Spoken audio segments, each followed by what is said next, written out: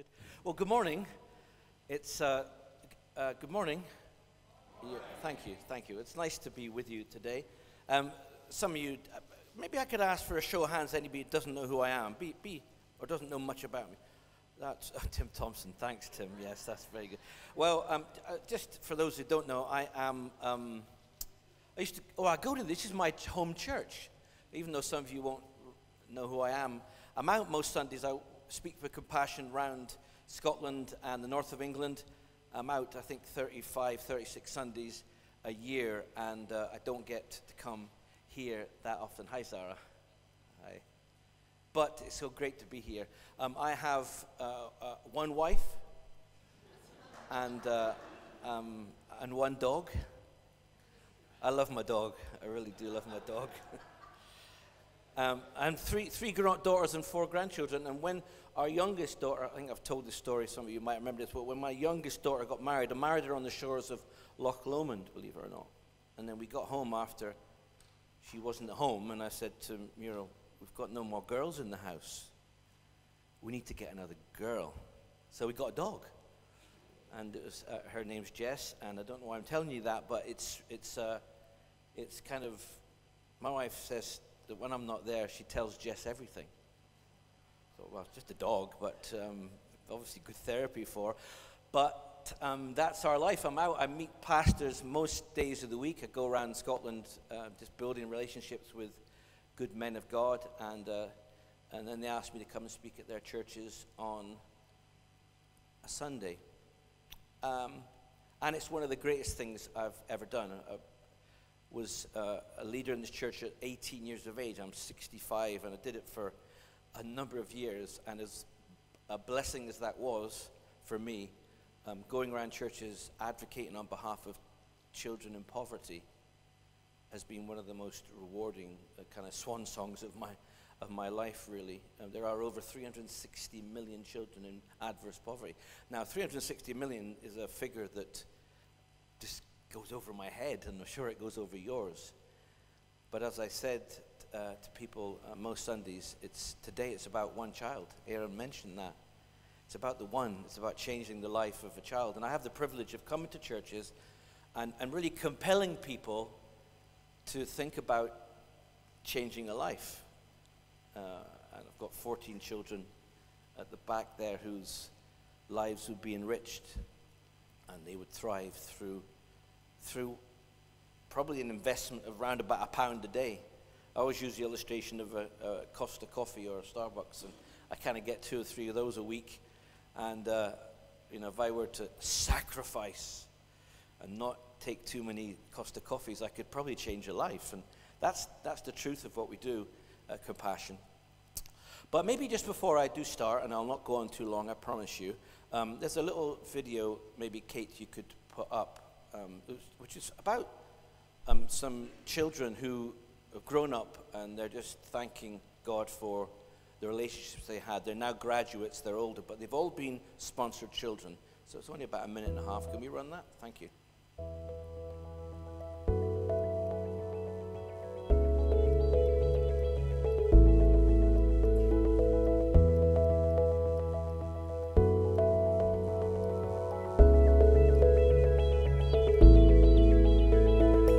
Sponsor had a great impact on me, on my development, because every time I go to school, every time I do something, I always think of them and I always make them proud. Yes, I always want to make my parents proud too, but there's another set of parents that I consider that I don't want to disappoint them. I see my sponsors, Betty and Boyd, as my family, because that's how they treated me. They treated me as one of their sons.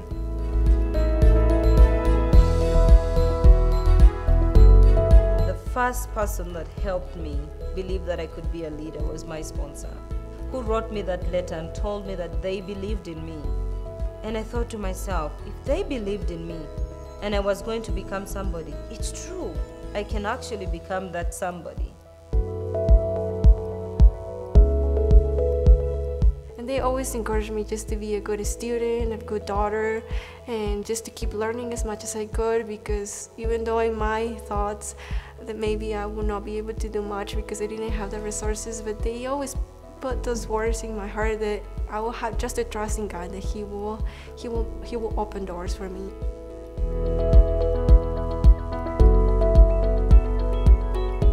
What I am today because of a stranger willing to invest in my life and show me the love of Christ and pray for me and encourage me each step of the way.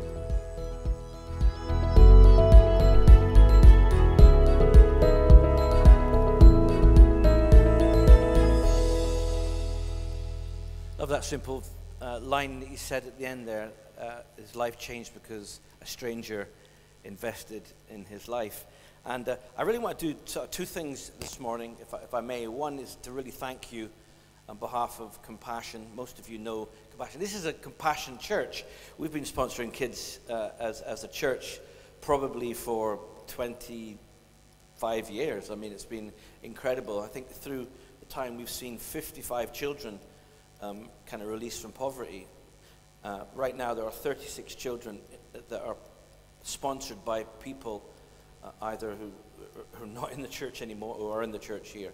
And that continues to happen. And I can't thank you enough, because we need to take a moment just to not to think about a number, but to think about a life, like I said, and to think that the investment, prayerfully, kind of letter writing and financial support doesn't just change a child's life, it changes a family. It changes a community. And I always use this story of, skimming a stone across the water, that ripple effect. And that's how Compassion works. It doesn't affect just the child. It brings hope to that child who's in poverty. And Aaron mentioned poverty and hope earlier on. And just let me say that poverty is not just about not having a meal tomorrow. Poverty is a way of life. It's a state of mind. It's about not knowing if there is a tomorrow.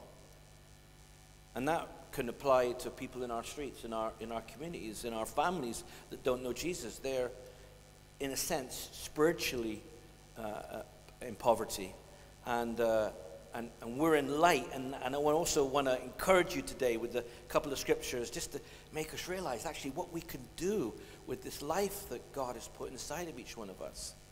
See, the world is changing, and we can say that the church in one sense is in decline, numbers wise, but the message hasn't changed, the message of Jesus. And the needs of people haven't changed. So we've got to think about what can we do as God's people to impact change in the world in which we live. But let me just give you a couple of stats, if I may.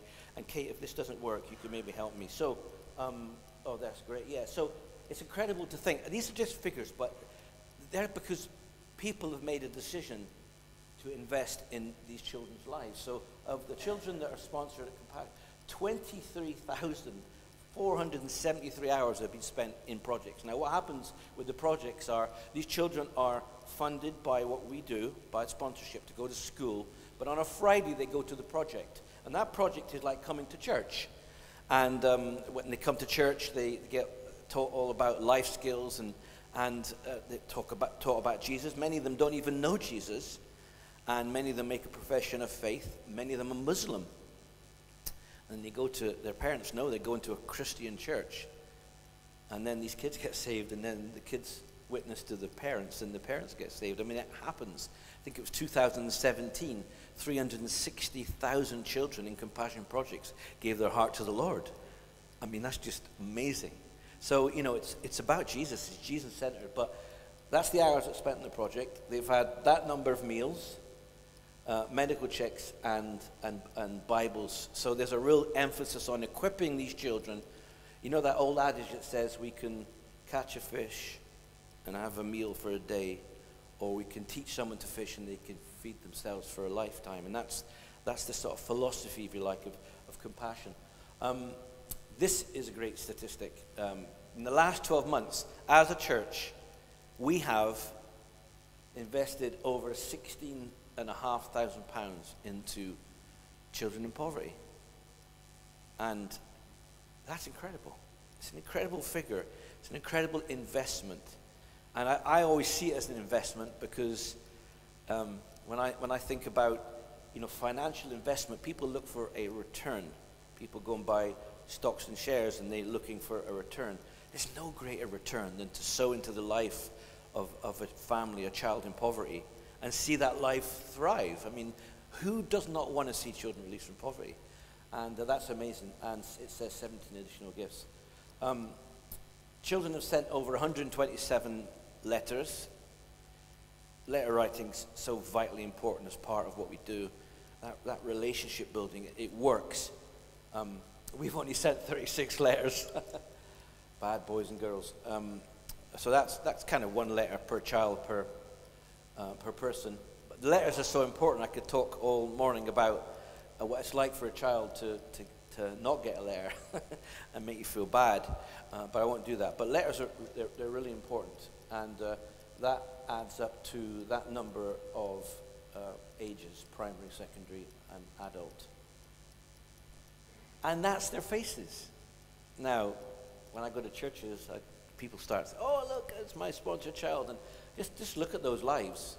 And there's 36 children up there, and just look at them for a moment and just realize that, if you've made that decision in the past to sponsor a child, then it's that's why that child's up there. And if you made a decision today to sponsor a child, if Aaron has me back, that child's face will be up on that screen. But these just represent not just individuals, they represent families, and importantly, they represent communities. And Aaron's been out to the field. I've been out a number of times, and cannot in any way underestimate the impact of what we do by that act of kindness. And but not everyone feels that way, and that's fine. Not everybody wants to sponsor a child, but the challenge today for me is to stir your hearts afresh, if I can, through the Word, and don't see this in any way going to bash you with the Scriptures. I'm not doing that. All I want to do today, and I kind of do this wherever I go, is really encourage the church to realize that we've got everything that we need to be able to make a difference in someone's life. Let me say that again. We've got everything in here that we need, and in our wallets, but everything in here to impact those that are in poverty today. Whether that's poverty in our streets, as I say, whether it's somebody who's going through a difficult time and doesn't know Jesus. They are in effect in poverty. So let me read to you, if I may, from the book of Luke, a passage that kind of we all know, but just imagine you've never heard it before. And I love this story because it really does speak to me about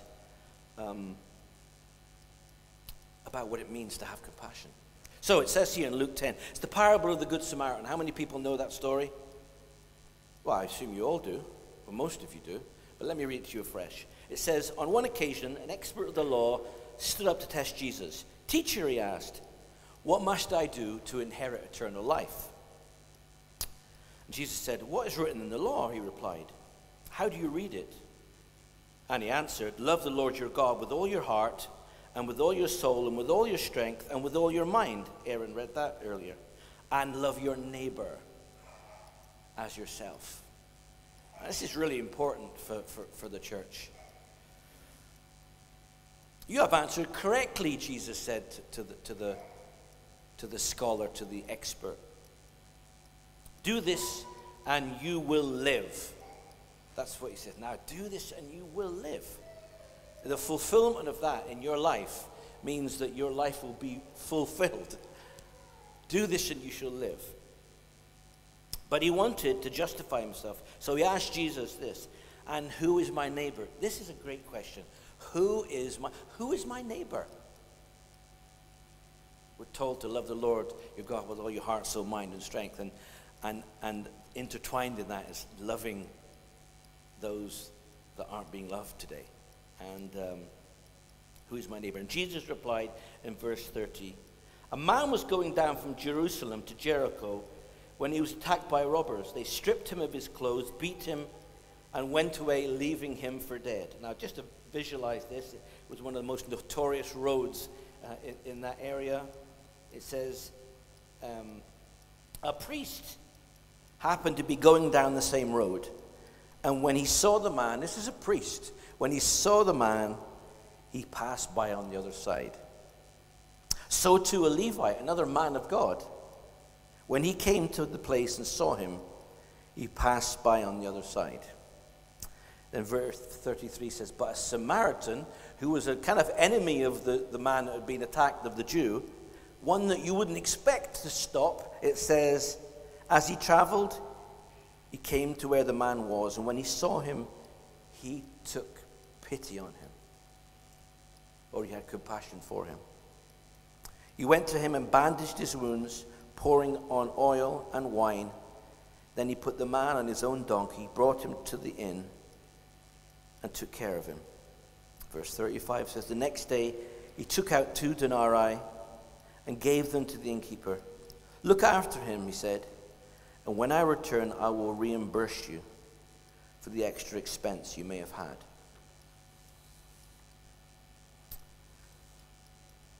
Which of these 3 do you think was a neighbor to the man who fell into the hands of the robber?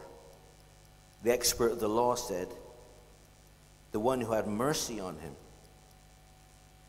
And Jesus said, go and do likewise. Go and do likewise. Be like the Samaritan. And this is a beautiful illustration, I believe, of the state of our world today, of mankind, of how people respond to those that are in need. You've got, first of all, the robbers. Well, they didn't have a conscience. Okay, they just did what they want to do. They didn't think of the consequences of what they did. And that's a little bit like people in the world today that are in sin. You know, their sin's hardened by the deceitfulness of sin. What they want, they just take. They don't consider about giving to others. They just want to take. And they don't care about the consequences. And how many people live their life like that? So the robber represents a kind of person, maybe those kind of people, some of them go to church, I don't know, but there's not an ounce of a sense of compassion for somebody. In fact, they just want to take. And then you've got the priest and the Levite, and this is a great account, really, of, dare I say, some Christians that I know. And I'm sure it's none of you here, would never apply to you, but there are just some people, it says, these religious men who should have known better were too busy. They were too busy doing religion. You know, this man was lying on the side of the street. And metaphorically, we have people lying on the side of the street in this nation. In the nations that we work in with compassion, 29 countries, developing countries. We have these needs, and yet I come across many Christians are just too busy. I won't even begin to tell you, I think it was you sent me, Aaron, a great little YouTube clip of all the different ways some Christians say no. And it was all things like, you know, the Lord's not led me, or I can't even begin to say it, but it kind of spoke to me about the Levite and the priest. They were too busy to help this man that was destitute.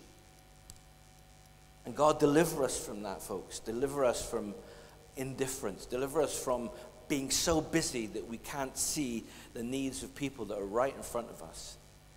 And like I say, I'm not just talking about children in adverse poverty. I'm talking about people in our communities that are in need today. That's the challenge for each one of us. Anyway, the third person was the Samaritan, and he kind of represents a Jesus figure for me. He canceled his schedule. He was a busy guy, probably the busiest, legitimately, but he stopped, it said, and he tended to the needs of that man. And what a great example. He was busy, but he demonstrated compassion. He looked upon the man, and he had great pity for him. And that's the heart, I believe, that God wants for the church, the heart of compassion. Well, what is compassion? Well, I believe it's an overwhelming sense that comes from the bottom of our heart, that almost a pain that we can't satisfy, because we've been called as followers of Jesus to kind of give it away what God has given us. I was not that long ago in Uganda, and we went into one of the kind of shanty towns there, and we met this young girl. She must have been 16, 17, and she'd been raped, and she had a baby. And I can't even begin to describe her accommodation for you. I mean, somebody had acted kindly and gave her this is not as big as my shed in my garden. It was just this kind of shed. And there was no bed. There was just blankets that she slept on with her baby. And she was outcast from the community because she'd been raped. And I tell you this story because I had a real kind of moment there, because at first I was just numb with it, and I thought, God, I need to feel something here. I need to be moved with compassion for this girl. I can't. Why am I here, Lord? And it was one of those moments where you're faced with a decision, not just a decision to give her a loaf of bread, but to be changed by it. And I remember just praying, and I imagined that this child was one of my children. My girls are older than that, but even I have a 12-year-old granddaughter. But at the time, I just thought of my youngest daughter, and I imagined that the baby was my grandchild. And honestly, folks, I just began to ache. I was just, and I thought, that's what God wants the church to be like. He wants us to almost be in pain until we, in some way, give this away. And we'll talk about what giving it is. But it changed my whole thinking. It changed my mind, because I felt helpless when I saw this girl. We bought her groceries. We gave her 2 or 3 bags of groceries, which would have got her by for a few days. But what was God teaching me? Well, he was teaching me that if the church, if we could ache for the world that we live in, then we'll see all our seats filled. We'll see our churches overflowing, because we're taking this message that God's placed in each one of our hearts, this ache, if you like, and we're pouring it, we're investing into the life of somebody else. You see, when we sponsor a child, or when we speak about Jesus to somebody, it's not just words or actions. It's living. Something's happening. It's surrendering all that we are, and it's giving it all away. Think of the story of I think it's in the book of Mark, the rich young ruler. Yeah, Mark 10. He said to Jesus, "What must I do to inherit the kingdom of heaven?" He says, "I honor my mother and father. I don't commit adultery. I don't steal. I don't do this." And Jesus said, "Oh, well done, son. Well done. Great. But only one thing you lack. Give all that you have, turn it into money, and give it to the poor." Jesus wanted his heart. And the great last verses on that passage, when Jesus said that to him, he said, the man's face fell, and he went away because he had great wealth. And all Jesus wanted was this man to say, look, none of this matters compared to knowing Jesus. Nothing really matters. This wealth is nothing to me. But he kept all the commandments. He'd obeyed his mother and father. But Jesus just looked through him with wisdom. And I always tell that story that the disciples were there, and they probably were saying, look, Jesus, just take half his money. Let him keep half of it. We'll be doing okay. Lord, why are you asking to sell everything he has to give to the poor? But Jesus wanted his heart. That's all. And he wants our heart. He wants the hearts that are willing to be surrendered for him. And that's my challenge for you today, folks. That we've got a nation that are crying out for hope and for the words of Jesus in our lives. And it's up to us. And I'm sorry if you've heard me say that before, if you've heard it before, but there's only one message, and that is the message of Jesus, which each one of us have. And whenever I speak to somebody about Jesus, whenever I in some way invest in somebody, whether it's a prayer or whether it's a gift or whether it's some kind action, I have to believe, and hear me here, that I am sowing into, I'm investing into that person's salvation.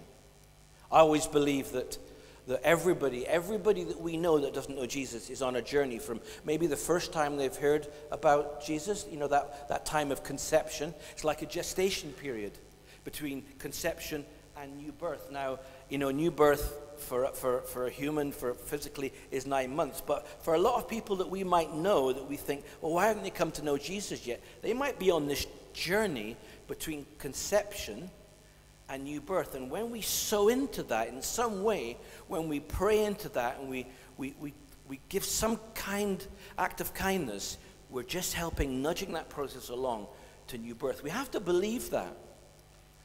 I was speaking to a pastor up in Inverness just recently, and he said, Adrian, I just feel we've done so much outreach, and I'm discouraged, and we're not seeing souls saved. And I said, look, I'm not in your position. It's not an easy time for the church, but you need to have faith to believe that you're sowing into this gestation period, and that those people that you're praying for and reaching out for and having outreach events for, they're being nudged along this place from conception to new birth. And he stopped, this pastor, and started to write it down. He says, what are you doing? He said, I'm so encouraged by what you're saying. I said, but surely you've heard that before. He said, yeah, but I'm hearing it from you today. It's like I've never heard it before. And I was moved for this guy because he's sowing away. But I said, you're not sowing in vain. And folks, I want to say that to you, that whatever we do, we have to trust that whether it's sponsoring a child today, that we're investing, it's not in vain. These children will thrive. They're waiting. And that's not an emotional thing on you today, but they're waiting for people to come and invest in their lives, so they can then invest in other people's lives. There's a passage I just want to finish with, and I want to pray. I do love this passage. It's in Matthew 5. And verse 14 says this: you are the light of the world. A town built on a hill cannot be hidden. Neither do people light a lamp and put it under a bowl. Instead, they put it on the stand, and it gives light to everyone in the house. In the same way, verse 16 says in Matthew 5, let your light shine before others, that they may see your good deeds and bring glory to your Father in heaven. And this thing I want to leave you with today is that you would believe today that you have something in your heart, a DNA of Jesus in your heart, a little bit of Jesus, that if you could take that light even today and shine it into some situation, that lives will be changed. Do not underestimate the power of Jesus in your life. It's not your words, it's not your actions, it's the Spirit of God working through you. And I was at church not that long ago, and a lady came up to me and she said, I really feel I've got a prophetic word just to add to what you're saying today. She said, the thing about Christians is they take the light, that light, but they shine it into the light. And it doesn't have, and she said, I thought she was really, actually a lot better than what I preached, what she said. And she said, we've been called to shine our light into darkness. And the difference between seeing this light like that and seeing it in darkness is really quite profound. Well, it was when Kate and I tried it earlier. So you can see that. When I bought this, it said it can shine 45 meters, but I don't really see 45 meters on that. But the difference of shining that light in darkness, thanks, Kate, that's the Holy Spirit of God in us. Folks, I compel you today to make some decisions. I want to see this church thriving and growing. We want to see souls coming in here. We want to see new faces. We want to see lives right now that are in poverty be set free. But that's up to our acts of obedience and trusting that what God has placed in our hearts, his DNA, that little bit of Jesus, if we do reach out in Jesus' name.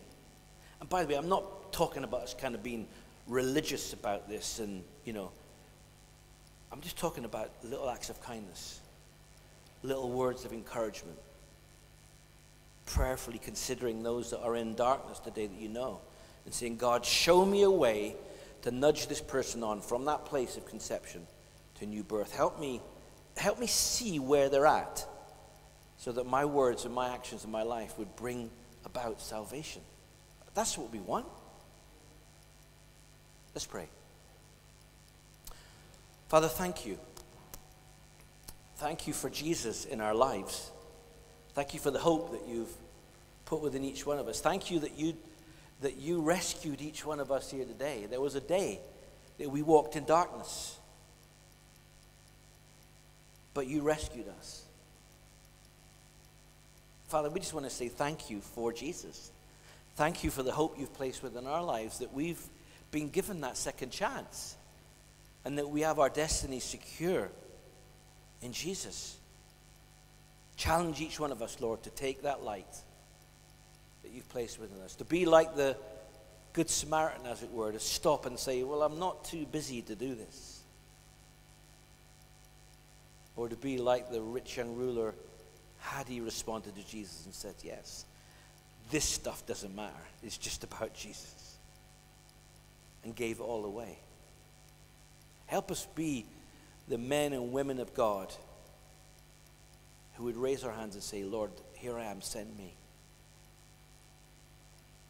Father, we pray for these children at the back from Laganoff in Haiti, that God, if you speak to us about changing their life today, that we would respond and help them begin that journey.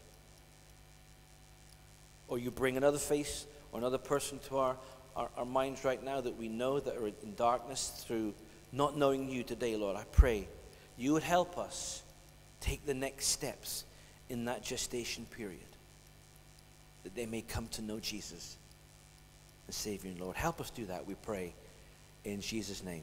Amen. Amen. Adrian, take a wee seat. We're just going to, I've just got a few questions for Adrian. Could you, Kate, just put up that photograph, please? This was, I've had the privilege, have a seat, Adrian. I've had the privilege of being in Haiti. This was a good number of years ago, and this is a little girl called Enagine, and she was one of our compassion children, and I had the privilege of being able to go into her house and to play Uno with no translator with her mum and dad and 13 children, and that was a good number of years ago. But as Adrian said, it was the size of my garage. They had 2 double beds, and the poverty. Asked the father, what does he do for work? He climbs up a mountain with a sledgehammer, breaks big rocks into small rocks all day for 12 hours, and then tries to sell the small rocks. And I was like, how is that? And he's like, oh, it's terrible on the joints. And you just get this understanding of real poverty. When, in fact, we were doing medical clinics, and this little girl was running about, and her hair was orange, which means vitamin deficiency, malnourishment, because her hair should be jet black. And they said, we need to find a sponsor for this little girl. Look how malnourished she is. And I had the privilege of being able to become one of our family's sponsored children. And a few months back, she sent a little video for my mother's birthday. I'd asked her if she could sing a song for my mother's birthday. So I don't know if you've got that, Kate. If you could just, this is her now today. Happy birthday to you. Happy birthday to you. Happy birthday to you. Happy birthday to you. Joyeux anniversaire, my mother. God bless you. God bless you. I love you. So there she is, and it's just wonderful, as Adrian was saying, to look at then and now and the difference, and it's just great to see her in health. If you currently sponsor a child, I'm just going to ask Adrian, could you just explain what is the Compassion app? And one of the things you can do on there, well, actually, I've asked Adrian that. What is the Compassion app, and what's 2 or 3 of the main things you can do on that? Yeah, the app really eliminates the excuses that so many people give me why they don't write letters to their sponsored children. Did this event in Princess Street Garden a few years ago. It's called Life and Soul, or Heart and Soul, and we had a stand there, just an awareness of compassion. And throughout the day, more than 15 ladies, no men, came up to me to ask me for forgiveness for not writing to their sponsored child.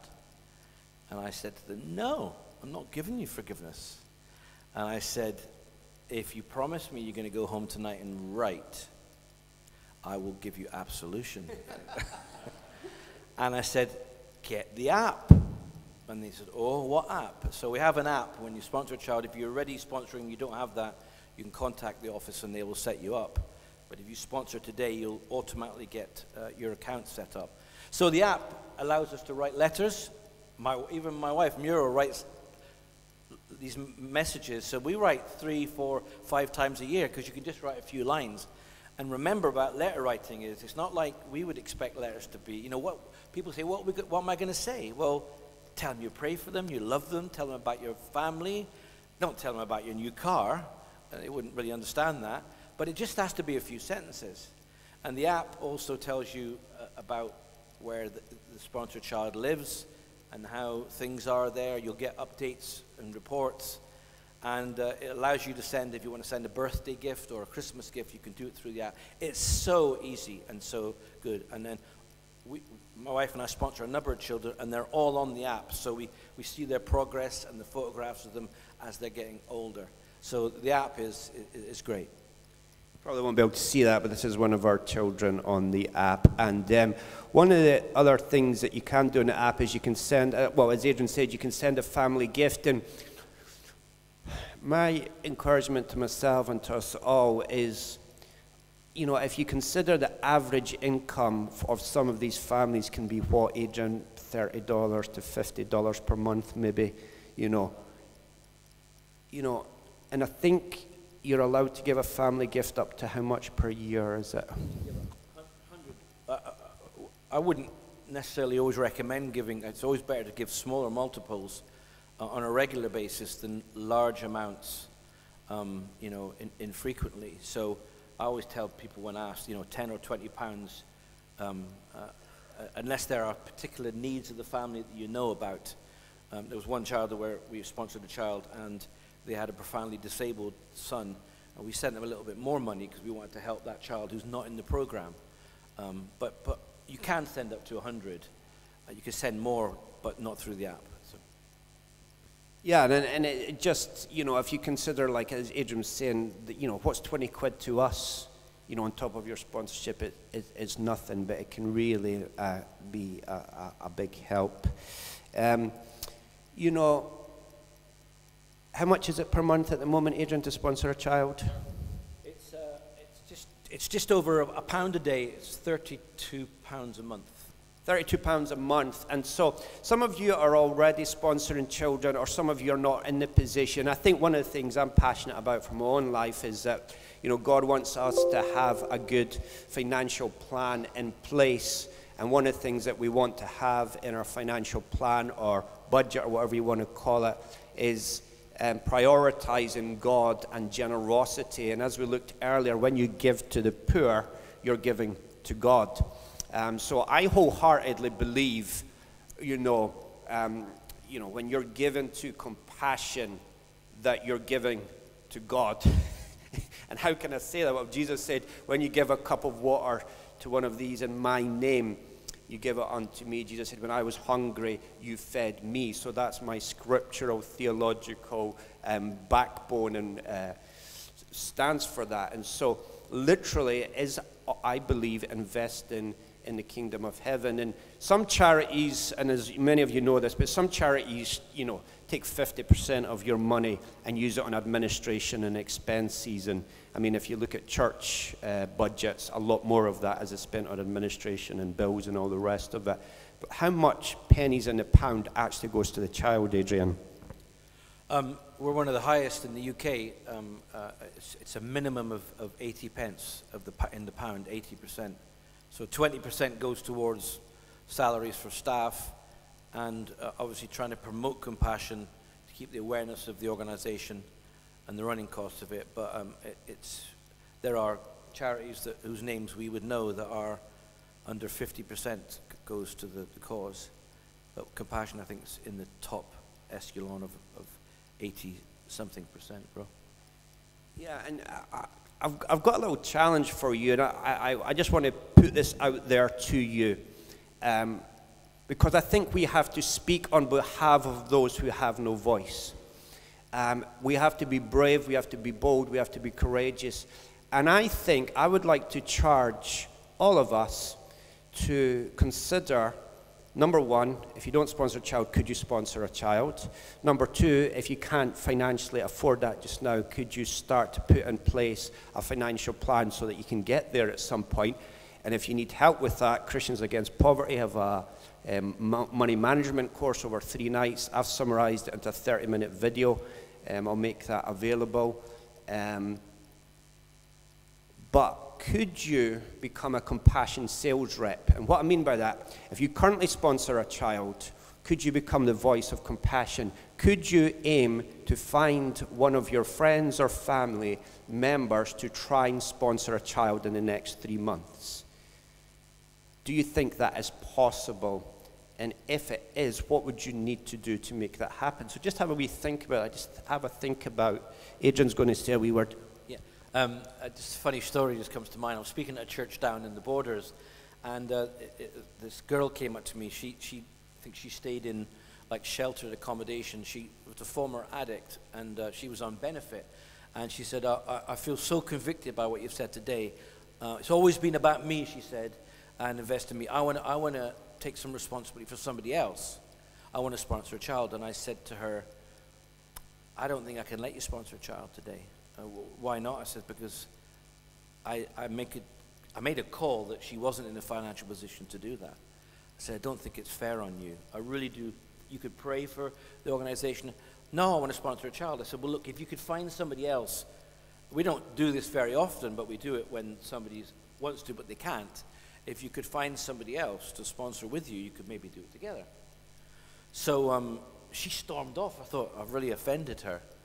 And she went away, and then about 20 minutes later, she comes back with this girl, dragging this girl who wasn't even at church, wasn't a Christian.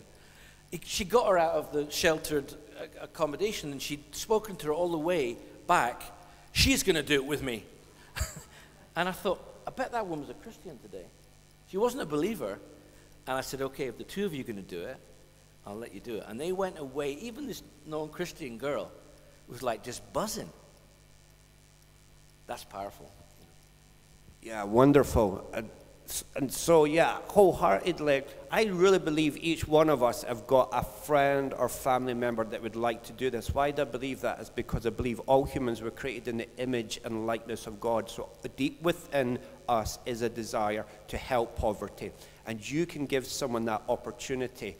And so I just want to put that out there to you. Have a think, what would it take? It maybe means sharing on your social media feeds some of your photos of your child. And I did this once, and I just shared a photo. It's so great to sponsor with compassion. Here's one of our children. Here's blah, blah, blah, blah. If you would like to, help. And someone did comment, and I was able to message them directly. So I put that out there to you. Could you do that? Maybe you couldn't sponsor another child. Maybe you're not in a financial position. But Compassion has got lots of great media. And one of the things you can do is share it. As Adrian says, by shining the light in the light, it's not really having an impact. So just by liking it, but can you share some of their videos? It's hard for charities, and I see them, they post stuff, and most Christians just flick past. But part of getting a heart for God is, I can share this, whether it's through WhatsApp, whether it's on social media, or through whatever feeds. It is another wonderful way. And as Adrian said, is to pray. I'm just going to... It's not recognizing my face because of the mic. Okay, wonderful. So, Adrian, in the hallway, you've got 15 children? 14 children ready to be sponsored today. If you've got questions, the other question that did come to mind, Adrian, now, as a business, if you're a business owner or own your own business, one of the things that you may already do or would like to do is to use some of your income and use it to give away, to bless. Is that something businesses can do with Compassion, Adrian? And have you got businesses that do that? What's a good way for businesses to partner with Compassion to help bring children out of poverty in Jesus' name? I have the privilege of doing a lot of what we call major donor work, so I'll meet with people who've got a lot of money. We have people who said to me, I'll sponsor 100 kids, but I can't write to them.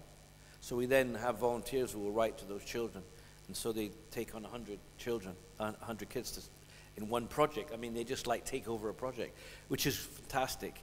But we also have opportunities for organizations to sponsor. One of the most exciting things that I get involved in is a thing called Child Survival Program. And what that is, very simply, if I can say it, is that in many countries, infant mortality rate is so high, particularly in countries in Africa, where children are dying at birth, or mothers are hemorrhaging at birth and dying.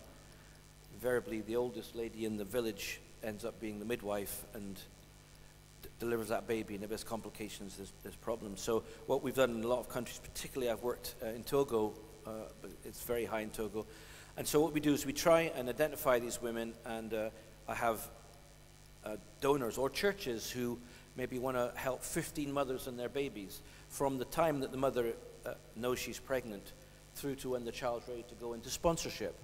And we have a health professional dedicated to that mother. That health professional will look after these 15 women. They get all the pre and postnatal care. She's there at the delivery, and she's there teaching them breastfeeding and all the things that a mother would need that would get here. And we also teach the mothers a skill. It might be bookkeeping or soap making, so that they can create some revenue for themselves when that child comes along. And we've seen an incredible turnaround in infant mortality in the projects where we have raised funds. I've one church in Glasgow, they wanted to help 30 mothers and babies, and I went to the church, and one of the guys said he wanted to run the London Marathon, and so we got him a place in the marathon. He raised 4,500 of the 12 just by running the London, and it was all people at his work that he got to sponsor him. I love the Child Survival Program because if you have a community, maybe the size of, I don't know, Rosyth or smaller places in Dunfermline, if you get all the mothers that are pregnant in this program, it impacts the whole community. And the people there know it's done in Jesus' name. So, sorry, long. No, I love that, Adrian. I love the Child Survival Program statistically and professionally. That's one of the things I love about this, is because it's so professional. But they are literally saving infant life. So the infant mortality rate is significantly reduced, i.e. babies that would have died no longer are dying, or are in severe sickness or ill health. As a business, imagine one of you, again, I believe that your customers want to know that your business is ethical and is making a difference. And there's different ways of doing that. But imagine you could say, for every penny in the pound, this amount of pennies goes to saving the lives of children in such and such a country, so that you're not only supporting us by buying a product from us, but your money is literally, and you can say this with confidence, saving babies from dying. There's a business in America, I can't remember what it's called, Adrian, is it Tom's Shoes? There's this famous business, and the guy was out visiting, and he was so distressed that these children had no shoes. He went back to America, and he started a shoe shop where for every pair of shoes you buy, they promise to send a pair of shoes to a child in poverty. So you not only buy a pair of shoes for yourself, but you're buying a pair of shoes for a child who has no shoes. This business, I'll post it in the group. I think it's called Tom's Shoes. It's not Tom. Ewan, is it called Tom's Shoes? Tom's Shoes. And it went massive because you're tapping into the desire that God gave each individual, created in his image, to bring a solution to poverty.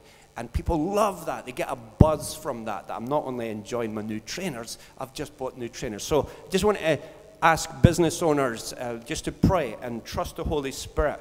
But, you know, maybe that's your way of tithing, of giving some of your proceeds as first, putting God first in your business, believing that when you give to the poor, God's going to give back to you. I don't believe every penny has to go into a church building in order to give to God, because biblically, when you give a cup of water or you save an infant from dying, for me, and biblically, I believe you're giving to God. So that's one wonderful way to do it.